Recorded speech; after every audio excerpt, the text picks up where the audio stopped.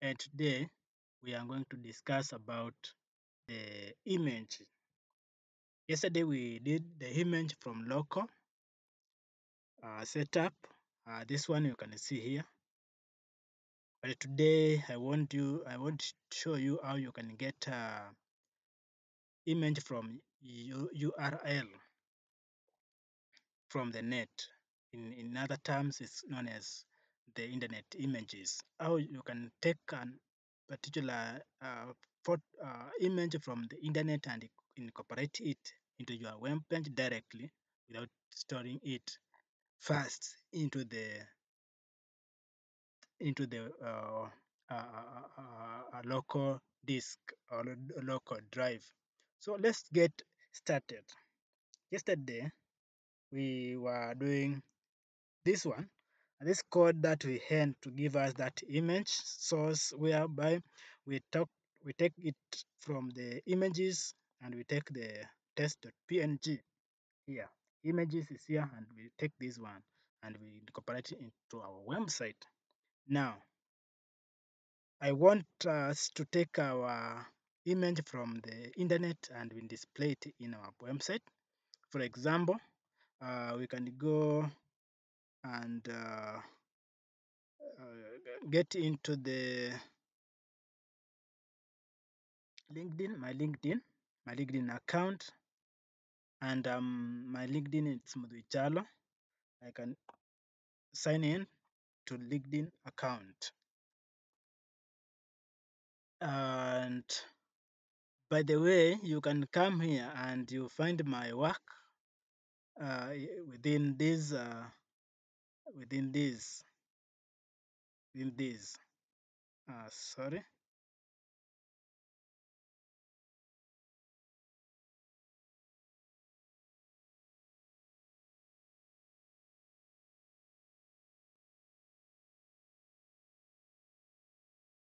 Sorry for that breakdown.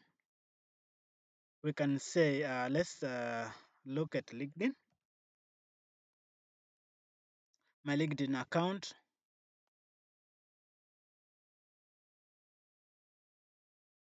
You can find me as Madhui Chalo. As I've said, this is my name, Madhui Chalo, and you can find me there. So you can come here to I have to network. There is someone who want me join, and with that,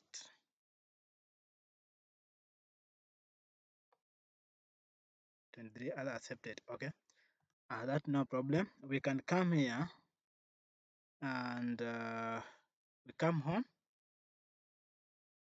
When you want to see my work, you can come here. You see the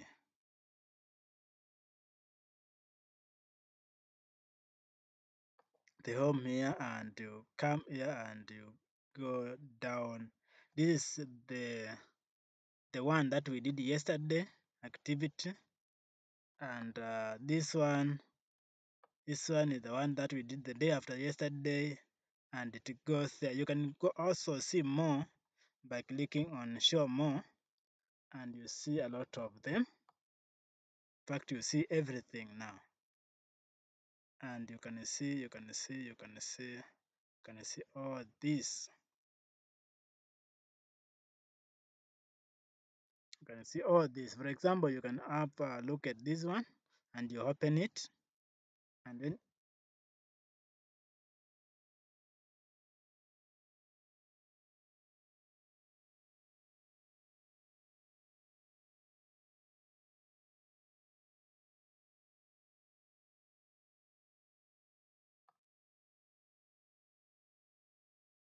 it's not happening.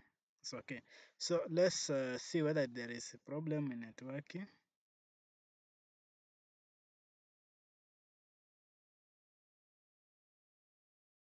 No problem. Okay, what I wanted to take this photo and put it into our website. So we can say we can copy this photo address, this image address, and come here. We copy image address, and then we take it back to the our our source. Remember, this is not coming from the local, it is coming from internet. So what we do, we just replace this local one with the one that we are getting from the internet, like that. And you can see border is radius, width is 8. If we can also do away with this and see how it will be.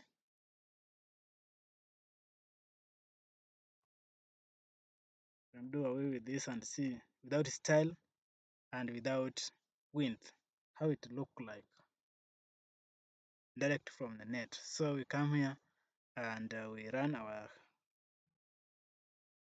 website, and you see how does it look. It is rectangular. It is rectangular. So because it's rectangular, we want it to be circular. So we can make it circular by coming here and say style is border radius, and we give it 50%, and we give it 50% like that. You can draw S, come here and refresh the page, and yes, it is now as it is in my LinkedIn account here.